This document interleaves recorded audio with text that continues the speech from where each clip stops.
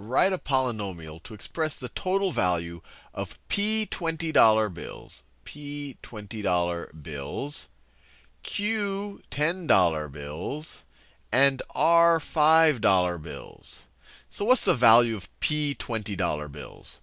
Well, if I have P $20 bills, the value of each of those dollar bills is going to be $20. So the value of all P of them is going to be 20p.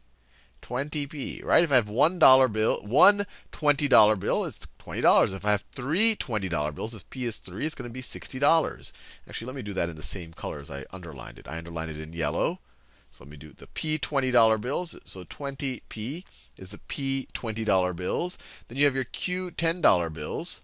So plus, so what's the value of those? Well, it's going to be 10Q.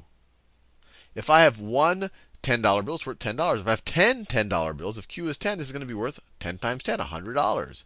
And then finally, you have your R $5 bills, which are going to be worth $5R. One $5 bill worth $5. Two $5 bills worth $10. And we're done. We've expressed it as a polynomial. Polynomial just means that we have multiple terms here. And this is 3 terms. We could even call it a trinomial. Polynomial is a more general term for more than one term.